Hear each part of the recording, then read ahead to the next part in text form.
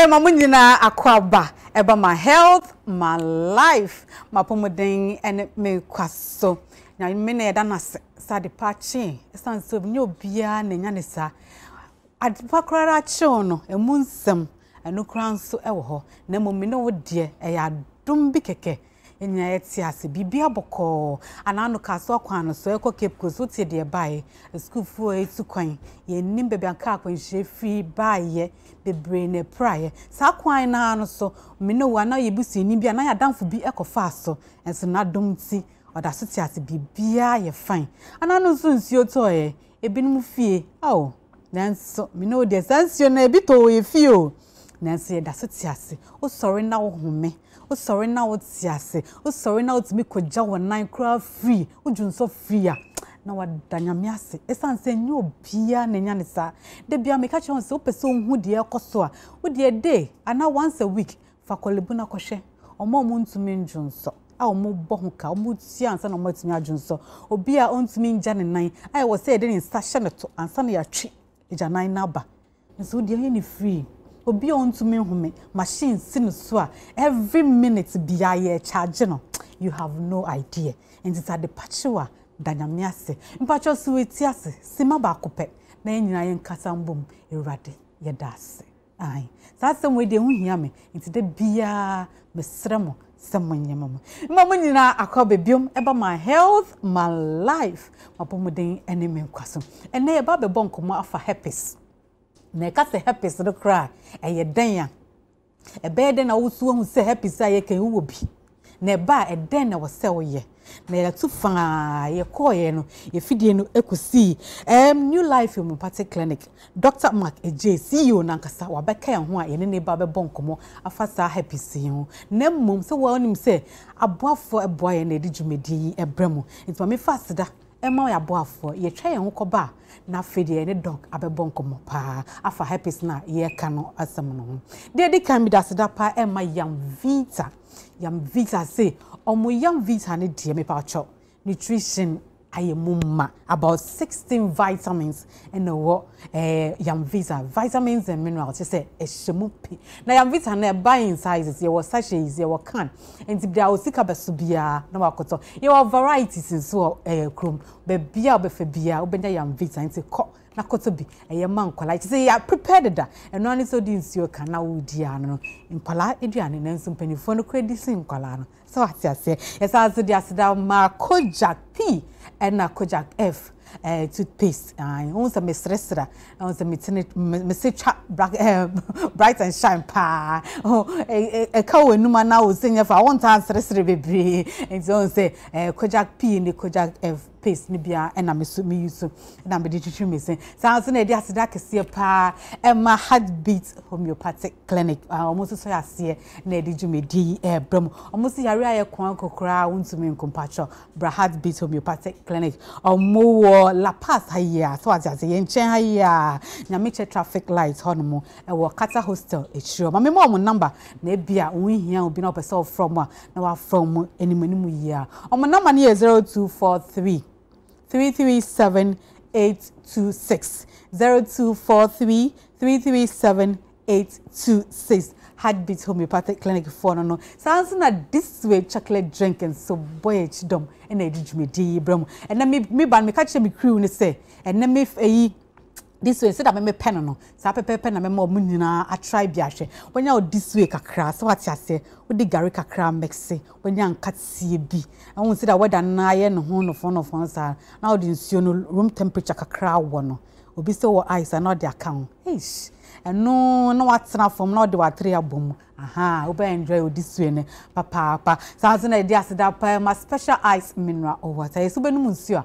and no any special there is no water like special ice mineral water and nsuo so there so nim say water is life body ni hia nsuo into one nsuo kra enye 2000 ml of water and no your 4 sachets of water and no one nsuo kra and no and I was say wonum sounds na dey asida pa Emma Spine Therapeutic Center almost boy chidompa na edjumedi bram Spine Therapeutic Center ewo North Carnation Swan Lake last stop honomo a won sa Good Shepherd sorry dan na ewo ho no aha eho enamo so so chibrebo na wonya pain joint pain bibia wo de fako spine therapy center on bebo na omas hoyare e wo sa kwa no so omonama ne 0244 16663 0244 16663 ebusia mami twame ho sima me ba na me say ye ba be kasa fa herpes den a den na de ba na wonya bia wo be den ho ne ho sunsan so ye ntwa ye ho compress sia.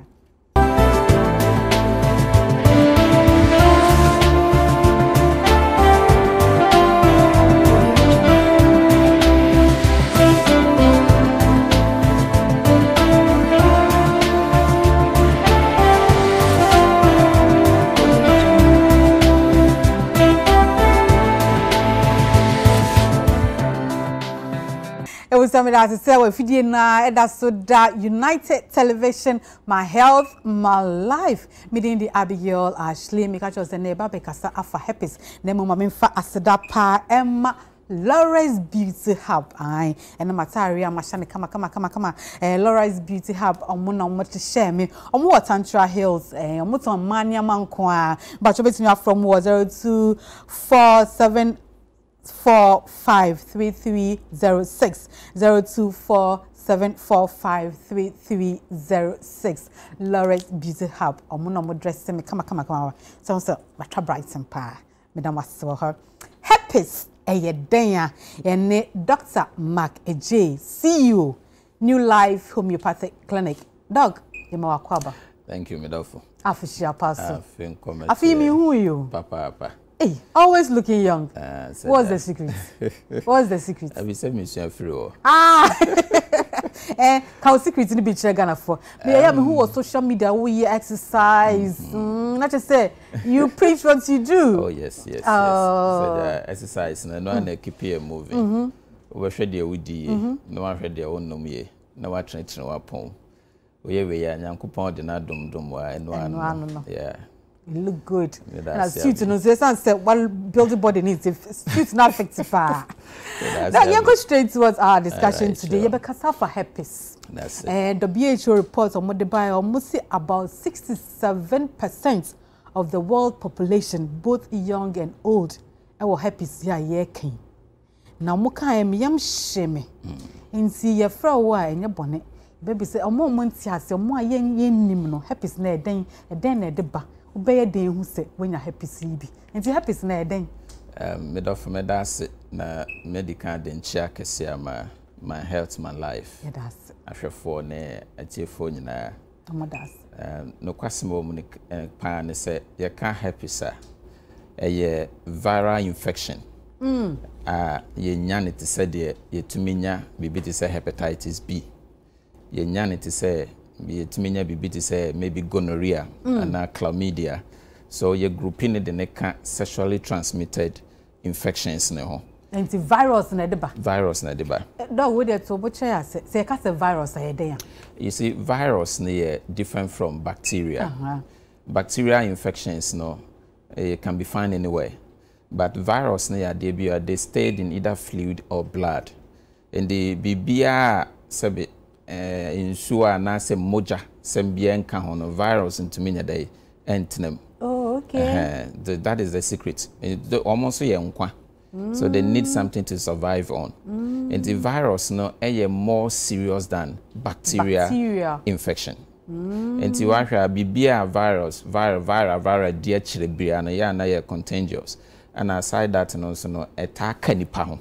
Why will be this HIV? I say a virus. Yes. You say no better.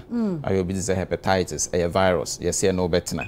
And normally virus are more dangerous than even bacteria infection because sometimes bacterial infection with little treatment you can just have your way. But virus be about more. Not just one share.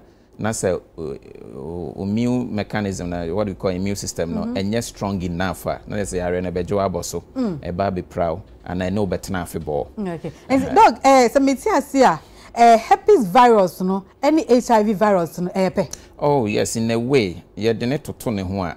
We are not like yentin ye. Omusuban se pa, but the only thing is HIV no because of so oba or no immune system no na ye ne fapem so or say no and no man ye different kakra but herpes ne de infection and also bad though a bit massive organs ne be na mum and yet directly to your immunity and then a different from HIV kakra and herpes no so ya de bia obetime so afa through body contact by HIV you can't pick it through body contact sir so I'm saying it okay now dog yeah herpes in the den edeba herpes causes no my sister also fluid wabo moja yes inti den edeba herpes ya de bia de kan ye one two dimension and two types okay de kan no bibi e fe no herpes simplex virus one no obetimi akofa afri obi a ebi wone ho like obi a we infected person now I get it too much close to maybe we could touch no and I say what's so nipa mu keke say oh yes depending baby and the signs ne wo say obetimi apeke through fluid okay ebi na so wo cat bi o ho baby and now wo fluid bi o baby ama wanya open bibi kakra bi o ho as a bibi abi o skin kakra and this ankle for no kra no say bi o ma o peg kra obetimi ama yare ne bi sir ye one number 1 no type 1 ya de bia ye betimi afa through kiss oral sex all those things betimi monya herpes simplex virus 1 no and they kissing touching and this animal no crowd betimi apeke na ye ka 2 ne dia and no ye share sexually transmitted infections ne no so no obi akọ have sebe no obi akonya na munkita hodie na wan bon ho ban say yare ni bi won so a automatically no so betimi dia dey amount enti ye wo dey pick it through body contact by means of fluid and ye wo dey enamu so ye dey ma na dog they pick it through body fluid ne bia wako kiss nipa no wenya na wo do nsa ka nipa na wenya no no ube dey hu se nipa yi onam no owo herpes 1 and now herpes 2 eno ne asem no say signs na obehu onipa no no probably wo hu nimdia na hu sign bi onipa no ho a ebetima kire say o yare asmesi because one of the simplest sign pan ba ko ye nya malaria sa ekro ne to ya no on say agye atum say manya malaria nti ekura beto ma no that sign no pe na ye most common one na obi o ye lay person betimi a pinpoint say ekro da wa no me pacho ye di mfoni bi atu ti say we bi we cry better we cry there was one oh yes serious we better na say we oyakwala yes I am friend na na akwala no ye de no nya eyi obofran so nya body contact enti na me che say ye wo 1 enti fa ne se penny mi wo bi na me ko kisi abofra na fro ho kra metimi de ama no enti body contact ne enti na ma abofra so tumi edai enya enti enye true sexually transmitted way pe se ko ba se no nko ade a na ye save mofra ne save virgins afrim but now obi fluid keke se bi obi ebi woni so na ode nanu ya ebi wo mu ebi a wunhu enya visible papa nti and ebi die mpie wo ebi die mpie sa okay o hwe de ode to so first one ya wa hwe kra bega say bibi na eti no good nti eno sa no ode be kisiwa automatically what the amount asem ni ti awa no nti ma yetime transfer so de ma emo friend na we see you no nti kwala ne de enye sexually transmitted and no ye herpes 1 bi exactly simplest one no mo tell me pa cho unsa de ne begu ya no yeah ye hu pe se o fever blisters manya malaria enti de bi obi hu so bi go bi ano o wanya malaria manya malaria enye ne na wo ka se ye herpes a ye de fo se malaria oh yes that is the problem and until na malaria no spreading more no because enti enye malaria da de ba dabi at all enye malaria even sebe ade e friend syphilis enye malaria na de sa de ne ba at all wo yare na bibi gu wa no ho a enye malaria asem when wo herpes either herpes or even ade e friend syphilis eno so tumi ye na di ebegu ya no yi me hu bebre omo ne nam na ade ne goma no so menya fever heat na wo mimu na ye nyina feel so heat and now we nya malaria san na nya malaria nya heat most of times infections most of the time because you know some of the say you do symptoms are obe who say be symptoms ni say malaria as a what do as a why shit that kind of feverishness no edi so we beto na no na otisa awode no ne ho ayi so anga so nya malaria oh ready yakopon so that's the secret enti enye ni nyina na etisa ebi ye virus ebi ye it can be syphilis, it can be herpes, yeah, it can once, but normally cold sores na etototo ya no ne blisters na de obo ni din first enye malaria but herpes. Yeah. Now, who's the nwanwa o wunya malaria you treat malaria no so na de no ko. That is the point. Then na yes sir. Ade na nkasa kra na eba no wan treat ya. The lifespan can be 20 days ebeko. Fane say unya so unya blisters na eba wa no a. O de fan say wan treat mpo. Ebeko. Eno abeko. Enti wo full say wa for malaria dro na nti na malaria nti eko. Na eko na chese herpes na free mu kwa. Free mu is there. Say e wo mu a na wanya sign no. Na we ni hu edi kakra. We ni hu edi kakra. It can stay with you for long. Send your sebe. HIV timi na obi tena for years na niso bitimi na tena for years. But e wo mu a obenya symptoms no. Obenya signs no. Blisters ne beba, sore ne beba. Na ebi crowd de ebi mo de junction virus ne ma bia kan no. Edu behwa na eko. But e wo mu a ebesa edai aba. Until like you said onye hu pe me malaria na ba. Malaria aba. Ana saa de no so eba ne feverishness na nam. Ebe mo afele malaria symptoms ne pepepepe. Into treat malaria pe eno so beko. No wonder the WHO say we have 60% of the world population. More than half. More than half. Under the ages of 50 with oral. Exactly. Oral then the dose because you permit me and so.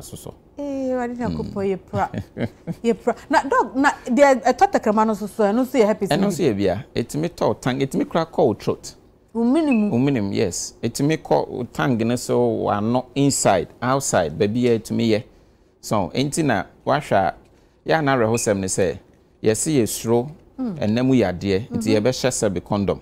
Forgotten the first year, really be a horn so kisses. Kisses, yeah, da. It will kiss you, we are no share rubber. But when you say, be visit to me for her call, it's no rubber, so I didn't have a boy. I said we do with to United Television, UTV, my health, my life, Jimmy Dear Costono, and net Dr. Mark J, CEO of New Life Homeopathic Clinic, and their bonkomo, Yakasa for herpes. You see herpes no a den at the bar, a bounce a den, and I was so ye. Into no como and a yearbon, yet sick a crabby. Well, winning, and see malaria. When the begua no one now dream say malaria and patcho and malaria fit and you see and malaria it could be herpes or any of the STI infections in patcho who so be go be on and malaria or bois and malaria now dog I know the end the womb send it pan it will be now a quiet genital one now say kuguni panasa nipan ubedin and also no problem no you see and yeah dear until say a be visible nipa ho no ankasa kro nim so yare so obi enti obi o ha obekwa akofa yare no kran sa no ankasa realize say yare wo ne ho enu nti na ya na ye hu de ode sai hwan na de ma hwan because e bia wo me ho ba me hu sign bia me ne wa behia afi ma starting nya some sort of soreness be or me genitals being a female or male then na me demand better say abrantie you ama me yade Miss me to fear by you are mammy idea. In the sometime hide and yet visible until ma ye who say away home. But say a cobase show dear, say be by janitors no, I rose a moment say a ma dear no, it's me a chronic to me call inside now. Yes. A row a rahim fear when na ne crabaho.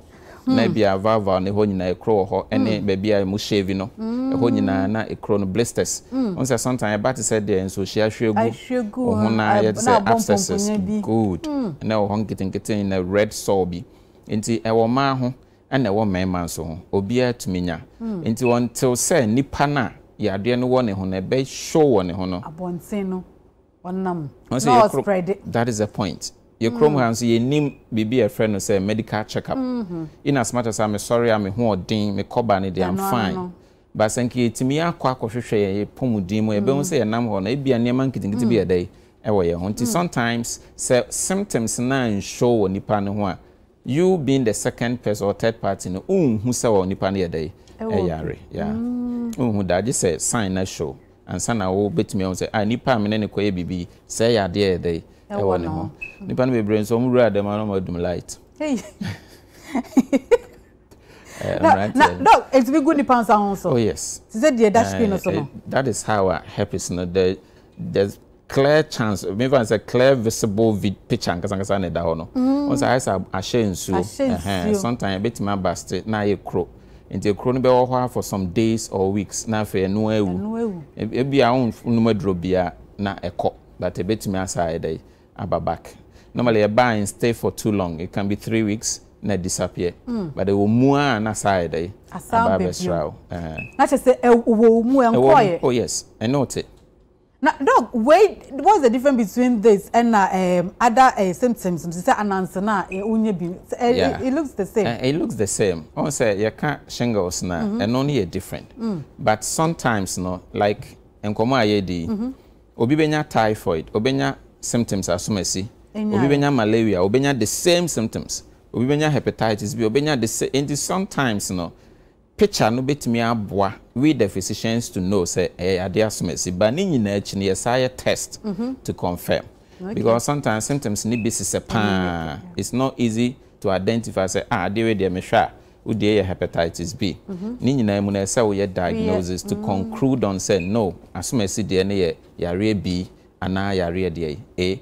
But normally no genital herpes and sa oral herpes no herpes no ya na usually no etaye ya no ho oral cavity no and especially your genitals a hopa na usually no the tie dead there's not too waste about it so because say ya refufro look yes krom yes ma Mrs. Dora Amo so on sikrom no bisa amanfo say herpes ya ye kan na omo experience bi da ana omunim dear ye herpes na enkotie nkofo num sam ye ba ene Dr. Makeje CEO of a New Life Homeopathic Clinic ebetu ayen komo bonus to yen compress ya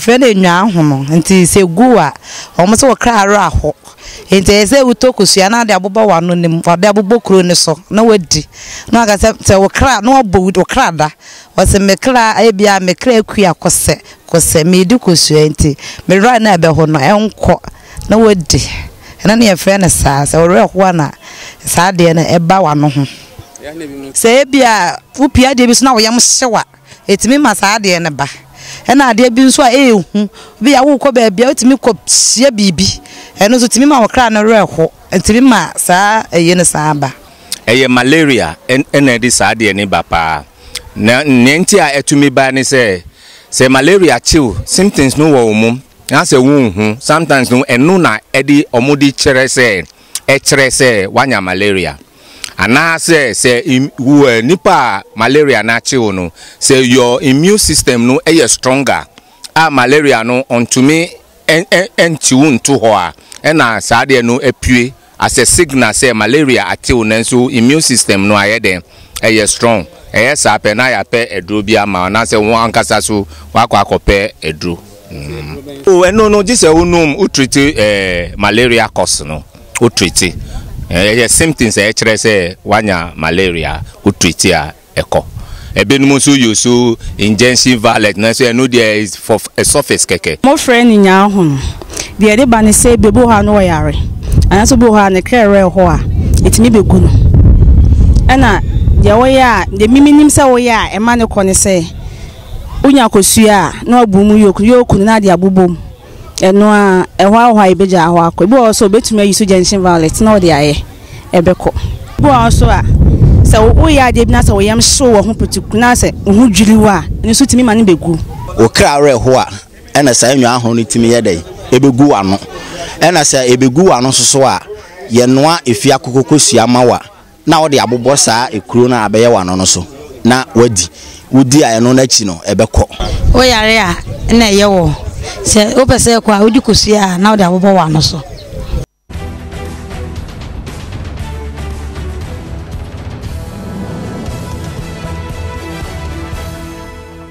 ebusia amanfo achọ madwen na wo na ayi ade yegu ano ha ode bia ofre ni se menya fever na wehu se enye fever asem na yeka na mmom herpes na virus na wo mu virus na doctor aka kire se no enko eno wote Nti eba na ekọ na odofo zo ye kojo champion na ona na wo na afrade nso eda so ewo mu na dog me bisa sade ye eba na ekọ no ye ntumi nsa and the question is scientifically no ya mana it said the alien asumesi be say diabetes hypertension say chronic and no betna ya agya tum say sa ana we nsusu ban dey ete na usually me myself no ya na meta kan say enye bibia na ekọ ne masses sometimes depending the pakra ya re ne ha no no ne immunity na ho odin and e be che say ne de ebekọ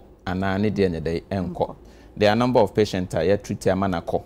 There are a number of patients so mo dey so dey so basically it's about nipa na o hwe no at that particular time how the body mechanism be react to treatment na dey or man no by quote and quote scientifically I dare to say it's not treatable. It's not treatable. It's something that be no bed nante na ye no fe sad no but tomre bia you fa other means to make sure say nipa no be dey obenya freedom. Yeah. No, unim dia ma me ye mahye akola ketewa na ye hu se wonya bi no. Enti na me bisa se enti e bia ni maame na wo bi no kisi no ana ni maame adamfo bi no besra no no odi ofe na no na afida akola ne nya bi. Enti akola ne nya bi for the rest of akola ne life na eyi virus no e wo akola no. Ene ne bebo bra pa. Wow. Ba nyame ya atoma e betima treat no aye free. But mpese me can general one at that point say any treatable. But there are so many people are nyame adom eko amoma free. Enti ye nti mutum say wa all bafofo na ebia okita akola no bi begin no as of fefe akola na mempene. Oh there be one penny a year. You see sometimes na ye dream ni pan reaction. No, reaction doesn't really matter. But no for akola. And so now who herpes bia na who spread am akola. Oh, you see by means of say woko kiss na fono ho keke ana no ana baby no na wakoja na yade. Nti ya enye careful with that contact. We more friendly very like omo vulnerable. Nti wan hwe ya very easy say obe transfer bibia dey. E dey amawom. Nti ya enye careful with that and dey would be mpa. Yeah, mode of transmission ibim. Waka say through touch, through fluids, ebia wo kisi obi na ade na ba. Enti ye den. And dey be ne say enya hwe ye. On say ekwan ye fa so nya saa de we no. Ye di kan akirem dada say what we call herpes simplex virus 1. And only by means of body contact, especially oral sex or ukisi obi. And as a touch obi a ono so ye infected patients now akoye too close and wako sonimu ni nyina betima transfer mwenya oral one no and ye what genital ones I know the ya cancer is by means of sexually enti say to me hwe hu ye wo baby a ye kisiko ade a ye susom ene de ene ne nyam na mu nkita ho dia ye bebo ye ho ban bebre so se me no nete na ye faithful to ourselves very difficult say genital one be beba so and as me pie nso na ma me jai sa na ofefefe nkrofo afron ho keke ne ma na and also be boa ma oral one no smile dey ma save me ho from because sometimes until say sign be good nipa na no ho ana ne ho baabi no ono wan kasa kro onim say oh yare enti ya na I careful with this the way yes so name and my body contact in too close no yeah obi ma kiss you no spray when the sanitizer spray one no see be sanitizer bit me kum wa no covid time ko bi kan so on there sanitizer be so on no sanitizing the body system yes seriously but a very serious issue yes sure very serious yeah. I mean virus are who kweti a enko na edaso wo mu I mean once a while no we ni wedi abe showcase ne ho kakra no wayra o mu a no asa bebiom na wo de onenam na wo so spread ya na wo spread I just say wo mu ya e wo mu na wo spread and so wow show ho bebia wo tibia na just obi a wo nya bida no wako kisi obi no what spread wa ma obi bi asem na no na nya nipa kra na hu obi anu aye cross mi ko kisi na dey won say obi de no kra hu se na no aye cross nipa no obi kitikiti bi na bi e tale ho But in as much as any visible doesn't mean say touching na unya. Say woni munkwa dia enye say krona bankwa na ebema aye easy say obenya. In as much as woni no say woni fluid nim. And a fluid so the okoki so be a saliva no there's an exchange. Into a basa pa mo de amema mama ho. I say mo mouth condom. Yes. I will be. Na dog ye for say obi na yaka no obi ehun say o sana blisters enye fever blisters and enye malaria tete say ye ka no nti wenye bi na oba wase ho a e den na mbe ye nipa no. Oh yeah, we kwan shron kwan ye fa so boa. On say ye dwumadie no ne say ye bedi kan ye diagnosis. Ye free preoccupant say blisters with the herpes and I say malaria. No, ye be test because we have this modernized laboratory center. Ye be can file samples. Be lab. Being ye be file blood, ye be file fluid and something. If sometimes cry ye be from urethra swab, picking sample from your urethra and so ban so vagina swab. Ni nyina ye de collab ho eboa ma ye hu odie no. Say ye happy so say ye hwan no na ye hu. Say herpes cry, better say one and not two. Sir, then no, you who say we now old dear no, eti. Not fear, you who say your mouth treatment, then we are focusing on say we need treaty. Into no boama and yamiadum, I are sunny and tem. A media nije bomba brabum pa. It's Miss said our kind, bet me. Oh, yes, I mean to a yaman koda, but in as much as nipa bin so nam wa o ma treat ya enko no e ma ye nkan no quote and go say treatable but like I said so many people immune system it depending how nipa immunity no e be boa treatment kra we dey o dey man no and say what kind amati and at the WHO so boy kokko say we have about 67% of the populations with this herpes makes me akọ clinic bia na lab bia akoka so me patch person mo check say herpes ya ye kin me obia na me ni bi. Oh yes, obetimi akọ pa but in all things we have physician advice. So unya doctor no na ma form no na ye kama maybe sometimes the back me ni be just here e be man na easy ama laboratory center na we dey o no because sometimes we work now call laboratory center na omu yo be man report o dey kwai. Why never can and they usually call consultation now kunya doctor 101 no trust okay yenye lab asmesia we are the command no wa interpret actual sabe ya on collab ni printing shows and now fanga for nekita woni be bia kan na bro phonograph woni be bia dey fa it's ideally you can walk in to any laboratory center to have it done or to have a check nanso unya physician advisor no one who say or the back me no be adjust e be man na much easier amount enti no ye first thing and sana wa do pay e be koye no ye second option second option amount enti o so bia ya hweye I mean wonnim kra na wa ko check say oh and na miss me will be ana me ni bi I mean it's better to check answer na mo spread no and the mama samples bi wonnim say when you have fever blisters ni bi da na che say bi wo mu enti mpacho jai spread the jai with the jai spread no obi be kisu aka che nipa nse mpacho na any kisu so when kisi ha no ko obenya yeah baby epie wa ha no and that is why one kisi kra na oh yes obenya so one ko fa wa ha we ko fa o baby one fa wa so we fa form yeah busia wanso Eusia, my try host my be fa viewers questions ne kakra what I say you try Hong Kong Brazil here.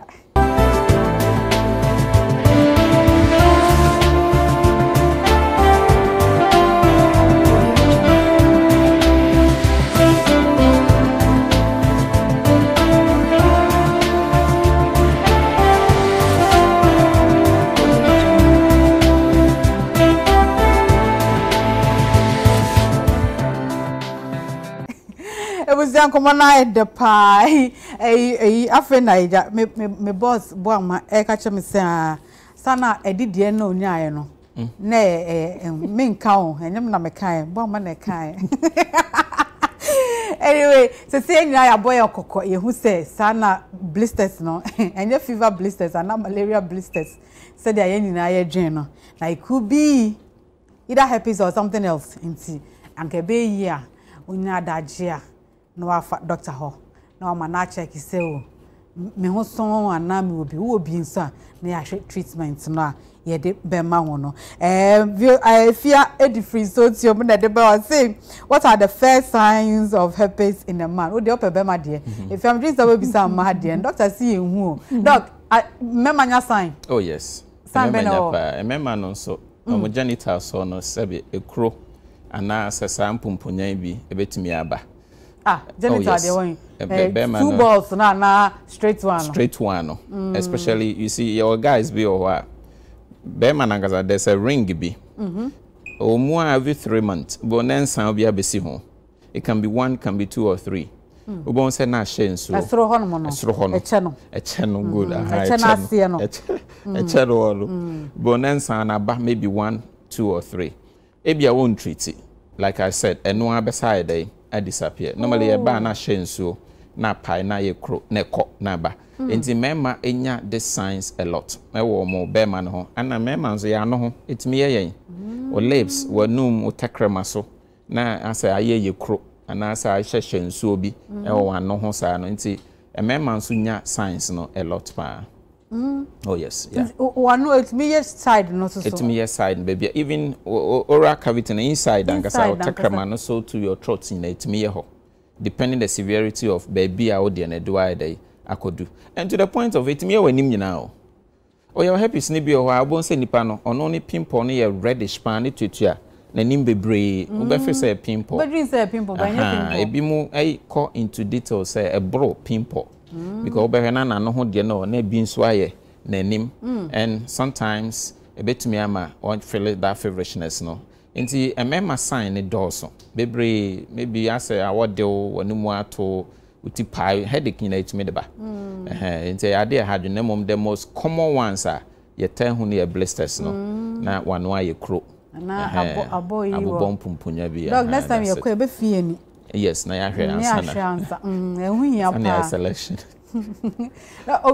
na etumi good ni pages so not really but a bit to me in as much as a year rush. You said the Dutch screen so we bet me aka say yes when say herpes ne bia e bit me pa once mature on the color and so onya hu bibi say na reddish yes exactly until we know ni suban ne shingles dey ese enti na American say ohu behia say after this ne be diagnosis na ya confirm say o dey yes herpes and say maybe shingles na pese unya yeah okay ma memfa jemfo a edifree madina say why can't herpes be cured jemfo a me say doctor o dey search mu biom e bia na satan na on so na fidie ni good yes say maka say scientifically ne nya bibim back say ye tu ase e ma ne ko that is scientifically and say ya gia tum say nya yare ye curable and treatable obetse wu tu ase free ni pem na so me kan say homeopathy mo no yenso ye wo kwan ye fa so boa etumi boa ma nipa bebre afiri omo system o ma ye free depending on how a nipa ne body immune system no e be react to treatment na day o de man no it say a anamboa probably b ebetumi aboa ma nipa na ye free nti in a way bebre ho ato mo kwa na enti dog ye kan nya na e ka se wonam so no abo immune system ne ho ban ye perfect I mean atoso de na esidi na we di insu a wo so no na wonnom wacha se na wo ye exercise no enti ade ne bi kra ba I mean your body strong immune system no ebeboa wo kai say HIV so is the same procedure see strong immune system now the medications na kan na abo I'm sure say virus we nsu nyina sa enetie mami ko techi man ko fa appear there how do I check if I have herpes yes your diagnosis procedure side there you betima file fluid the fluid no blood na your fluid it being maybe you have file or blood kakra you be your ultra swab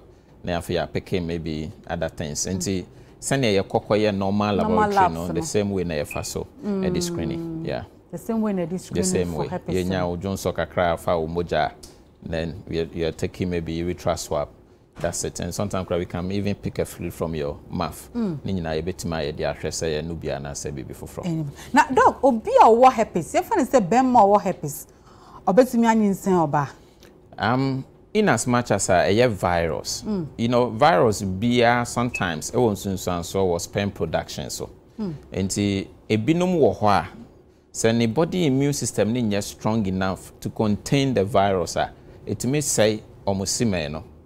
Oh yes, ebinom etimi so semen na afi ebetwa na wo ema ontumi nya dai em produce good semen and spermatozoa.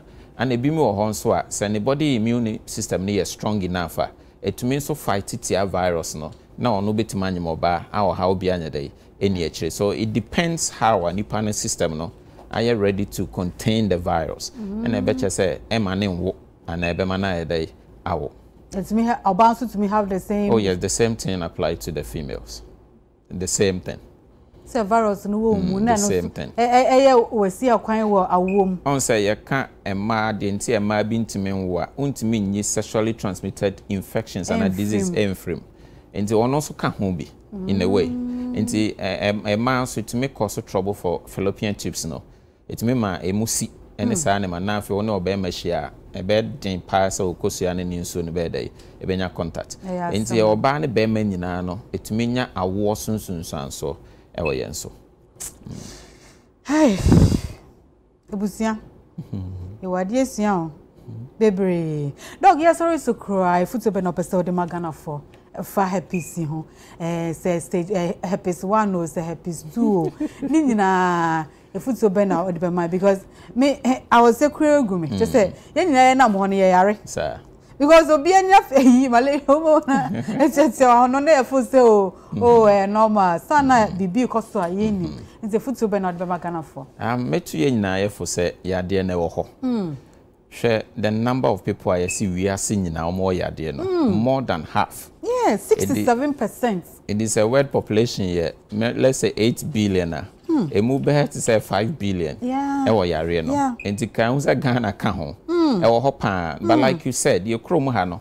Normally you hu that blisters ne pe malaria na ehuna mane.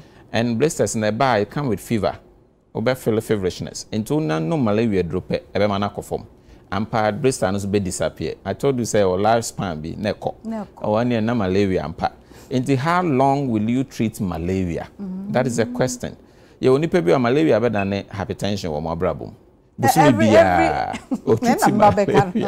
So every 6 months be when malaria. Every 6 months be when malaria. If you cry every month you cry malaria. That is a point. And it's never like that. And sometimes you really be breathing one feel say the same malaria. But idea ye who am be to be for any say. In as much as I who say I really be who doesn't mean say ndi ubone. Ono do abesha hono or say de obesay until say obehu na obe treat na obe si kwan. Oh, e wo ho kra na MPA na hu no. Still like say nyama obodi. Say de obesay. Already no on na mu keka ne mabom or say de obesay. Nti omu anu epie na mom still e wo body nim. On say sometimes ya review why a chance na we hu symptoms but unhu sign doesn't mean say o need some money. Enti ni nyina ka kosi se bi wo ho a e ma ye mo nhyehyeo treatment ye dai e wo ho ana won so apesa obo ho ban no esese odi kan akoye medical check up because e bia wunya blisters na ekrometol ano ekrometol ba ma ho ana ho mu bo mpumpunya na oba nso wase ma ekro e bia hu saa ne ma no nanso na yade ne ye dai e hye ho dada nti odi kan akoye medical check up ne ye hu se e bi wo ho ana e bi ni ho a na for preventive measures no odi agu akwam yenya ne saa everything is fine. Enti afuto nyina se obi ankoye check up na ye hwese bi wo ho a ebi ni wo ho a na afi why careful with sexual contact no obebo ho ban ana kiss bi ho a hu hia se nipa bi face kiss de nya hwe office no mu kiss kam no mu kiss oh that kiss de na fo say normal. Oh yes, say na me kan senti na se nya hwe but medically no e won sunsan so say nya hwe mom but medically e won sunsan so say ye nyina ya je tum sa say sex ni nya ba mu na chese ya ye bibi na kiss ni de nya hwe 3 years I commitment bi eti ama ye fe no say nya hwe but the hono nso no ye peke body fluid no and saliva na we num ni ade etimi exchange yare bebre enti ye pe apomudin yi a ye nya careful with all these things na ye ma ye ninku medical check up ho o ye ne sa de a apomudin be we pe doctor me see sorry so be question of the abas is here obi say okoye check no doctor say ono ani immune system e be fight no eno so e on say na me kire mu say enti na ama me nyintum say enye treatable. Oh, okay. Because nipa bebre ya treat ya free. Ya na ni nyina gina nipa no immune system a o contain. ebi ane de ne strong enough to contain the virus ebasa na o man treatment enya ya ana homeopathic in general no we use the body immune system and they treat all the major conditions I woni peduanim because immunity ni strong enough ya re to me ntwim na dey emfa ne so ya ma wodro to solve the area no ne yesa ma onura boost immune system no sebe ya no so beboa na ma de net my day every system into sometimes immunity need and sometimes it's really important. Very, very important. Dr. Mark Ejay, CEO of New Life Homeopathic Clinic. On the board on common. On the name Pensema, me this way. Don't worry. Yenka, sorry, so no na eja.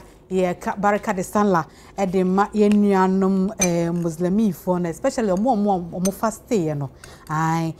Baraka de Sanla, dedicate me de ma Rashida Mata Sariki and Aja Adiza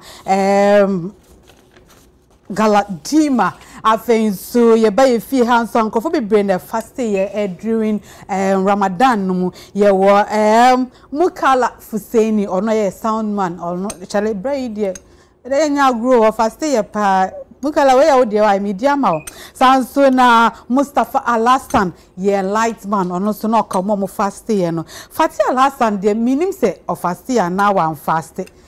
Okay, si Fatin kan na Sadat Mohammed no so fast year and Sadat de se akaniti sanso and na oba ye technical hono so wo Muhammad is it Muhammad?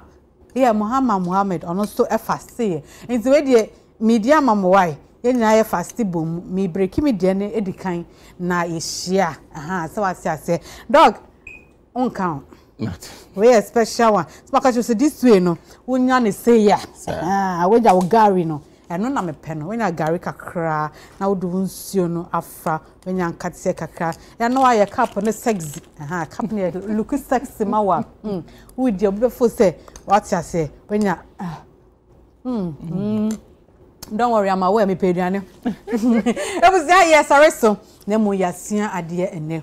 Obia nhwe no ho ye immune system no pacho omodian na bo ho ban because at the end of the day no immune system na dey friend soldier no ono ndo beko aboa wa mbo ne ho ban a when dey atoso dia no munsu anya exercise and dey year brain dru a onko ma na herpes nsu ya some mamote and fever blisters herpes in Pachoko Nakoshe. Mo spreading no so munsheni ye na munjai spreading no. Ye de mu besi ha na yes baraka de sunlight to all our Muslim friends and all UTV fans and all my health my life fans from Nima to Mamobi to Kumasi to Alajo to Western region Sunyane Takradi Northern region baby amobia baraka de sunlight. Cape Coast so baraka de sunlight Volta region baraka de sunlight obia Munya. Yeda munyina ase da sene ye be hye biom midin di Abigail Ashley. Is this way for you, Madam Aso?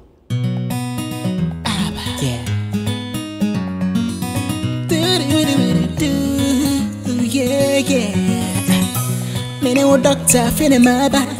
Tell a friend to tell a friend. Jam the body and come up and a trapper. My health all my life, oh. Me inquire my pomodin, my health all my life, oh. My pomodin, me inquire my health all my life. Me inquire my pomodin, my health all my life. My pomodin, me inquire. Me no doctor feeling my body. Tell a friend to tell a friend. Get me the body and come up and trapper, baby. I'm so sorry, Tintini won't come. Do you wanna learn more? And I get ready, cause it's all about you.